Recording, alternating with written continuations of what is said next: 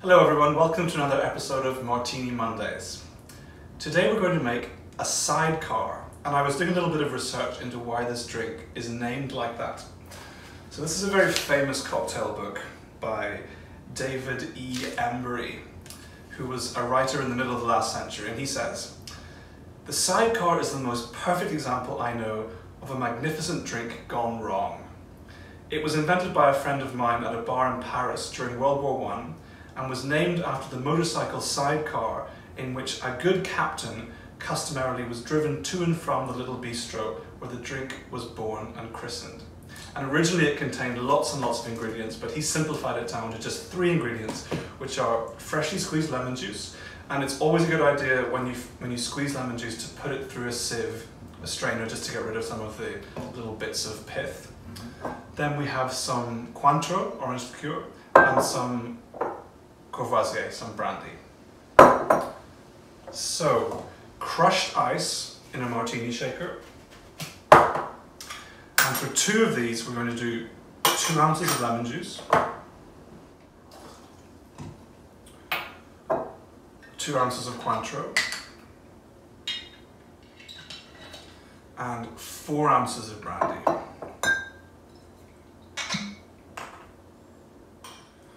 Put those all in the shaker.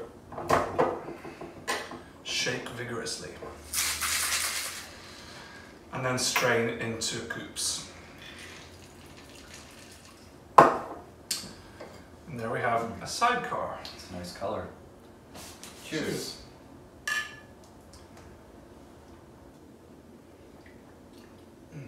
Oh, that is nice. Very refreshing. It is. Very nice, thank you. So here we are, opening week.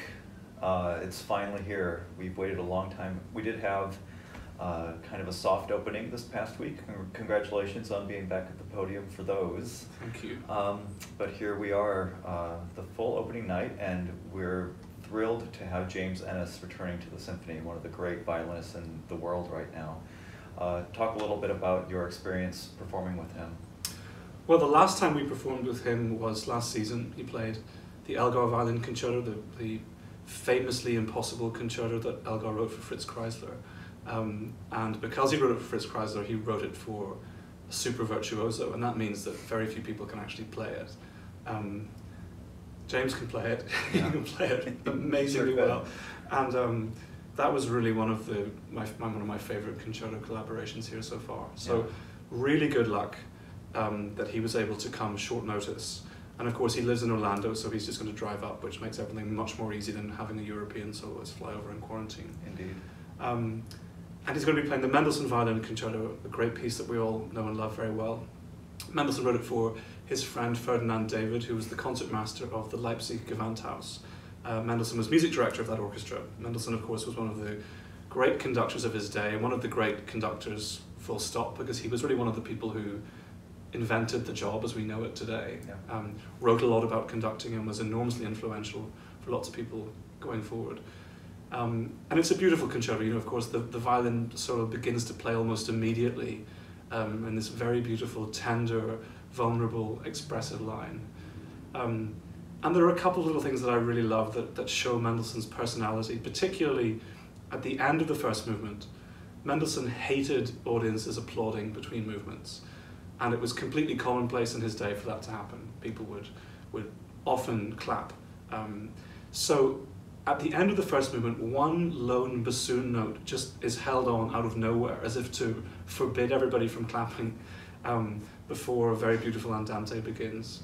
And then the finale is back to the music of Midsummer Night's Dream. It's like elves dancing at the bottom of the garden, very beautiful, happy music. Yeah. So that's going to be a real pleasure. Yeah. And like any good romantic concerto, it's full of virtuosity and beautiful sweeping melodies, so it should be great.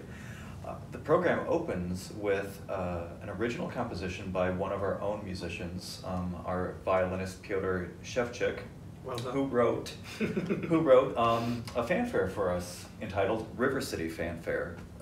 And you've been working through that the past couple of weeks as well. Yep, just finished learning it today actually. So this is a very, really nice, energetic, fun piece full of bravura, written for exactly our size of orchestra, which is great, for this slightly smaller chamber orchestra that we're using this year.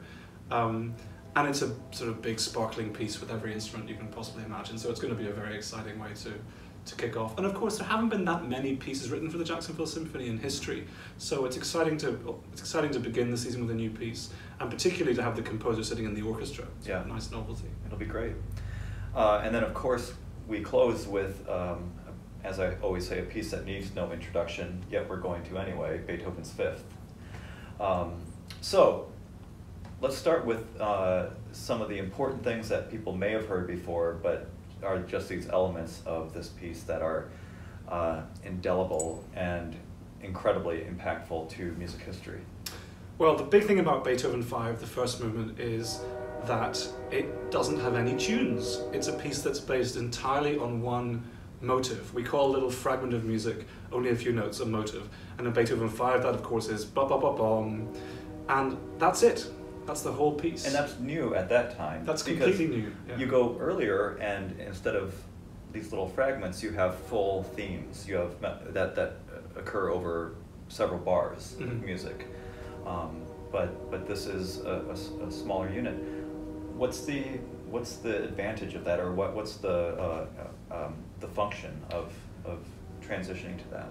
Well, if you make a piece of music based on one tiny idea, it immediately increases the intensity of the music, because you can never get away from that one idea.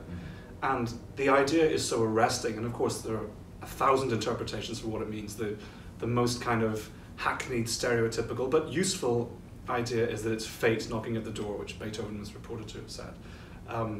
And because it's in C minor, Beethoven's favorite stormy, angry, unsettling key, the fact that we hear that little motif in basically every single bar of the piece creates 5 or 6 minutes of the most intense, powerful, harrowing, and deeply upsetting music that exists in classical music. The shape of the whole symphony is then a journey from that tension, from that darkness, from that unsettling fate motive, all the way to the finale, which is unbridled triumph and joy. And it's that very typical Hegelian, Beethovenian idea of a journey, a philosophical journey from darkness to light, from despair to triumph, that was so much Beethoven's own and so much a big part of the German philosophy at the time.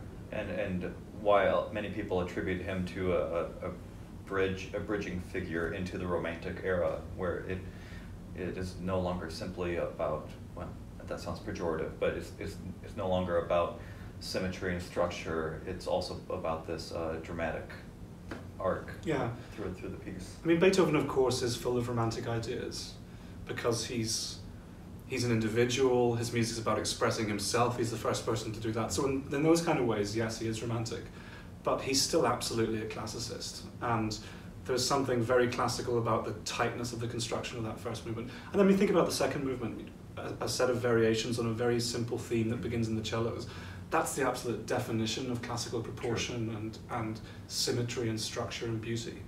Then the third movement, very unusual, a scherzo that begins with this kind of strange rumbling arpeggio in the cellos and basses.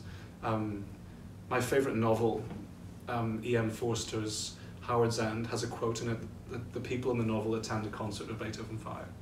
And one of the Schlegel sisters, the goodies in the book, the nice liberal Democrats in the book, she says that she describes that rumbling as goblins. And then the big theme, ba-ba-ba-bum, ba-ba-ba-bum, which of course is the same motive as in the first movement, changed again into something else. She described as a trio of elephants. And I think that's kind of wonderful, because it captures the mystery of the opening and then the kind of plodding majesty of that main theme. Yeah. And then we move into the fourth movement in a way that I can't think of anything that came before this symphony that elides from one movement into the next, and you just feel it building like a train coming at you. The most remarkable passage, the end of the scherzo goes right into the finale. And you're right, I can't think of, and I'm sure there is one, but I can't think of a famous classical symphony that has that kind of elision. But the way that Beethoven does it is designed to create the maximum amount of tension. So there's a kind of interrupted cadence. We think it's going to go to C minor, and instead we get this weird A flat pedal in the cellos and basses, and then we have this timpani solo. Yes. That rhythm again from the first movement, building and building and building, and so much tension is created that it's absolutely hair-raising. The first violins seem to get lost in all these strange arpeggios, the phrase lengths are all strange, and it's literally like the pot is about to boil over all over the stove, and then we blast into the finale, and we have this absolutely unbelievable triumph. But even then it's not over, and it's very typical of Beethoven to make us arrive in a place of triumph at the beginning of the finale, but then remind us how hard it's been to get there, because the music from the Scherzo, the Goblins, comes back again. Yeah, and a lot of people will joke about how Beethoven seems to just go on and on trying to end a piece, but I've always felt like it's necessary balance. I think this is sort of what you're saying, but it's actually necessary to have that much balance for all the working out that he's been going through. In the first movement especially. Yeah. Because the first movement is like a huge piece kind of trash compacted into this little 5-minute thing. Yeah. And it takes all the rest of it to kind of balance that out. Yeah, I think that's right. And also, when you get to that point of elation in a Beethoven symphony, you want it to keep going because you want to enjoy the ecstasy of how exciting the music is. There is a really funny video on YouTube of Dudley Moore back when he was on some variety show doing a parody on a Beethoven. I mean, Dudley Moore was a great pianist. Yes, he was. And doing a parody on a Beethoven sonata, and it's about 3 straight minutes of just 5-1 over and over. It's great. So yeah, this should be really spectacular. You know, it's I think perfect that we're doing Beethoven this week, because I think you probably also saw this article that was published in Vox last week about Beethoven and elitism, and really sort of insinuating that the constructs and the ideals in Beethoven's music perpetuated classism and elitism.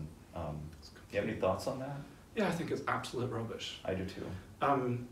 Beethoven was, first of all, very working class. You know, he came from lowly means. Mm-hmm. He worked his way up all by himself. And he was an extremely progressive Republican. Mm-hmm. You know, he believed in the brotherhood of man. He had lots of very socialist ideas. Yes.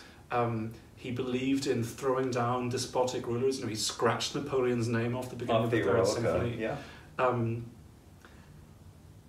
he was an individual. He believed in the individual. He spent his whole life fighting against classism in Vienna. Yeah. You know, he thought that he was the equal of the aristocracy because of his talent, Mm-hmm. and he refused to bow. He literally refused to bow to people in the salons of Vienna.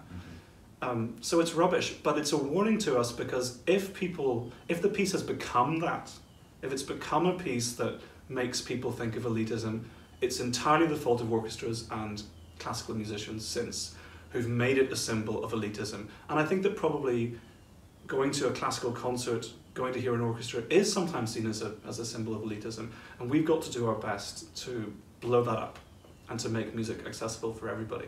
But it's got nothing to do with Beethoven. It's our mistake. Yeah. He is absolutely music for the people. All men are brothers, the lines from the Fifth Symphony, Yeah. Schiller's lines. Yeah. I hate to say it, folks, but if you haven't got a ticket, you can't get one because we're completely sold out, which Yeah. is a great problem to have. But we will be live streaming. We will be live streaming, and of course Masterworks 1, which has Beethoven's 8th Symphony, will be exactly 1 week after, so please buy your tickets for that now as well. Yeah. And look forward to talking about that next week. Yes, see you soon. So, thank you.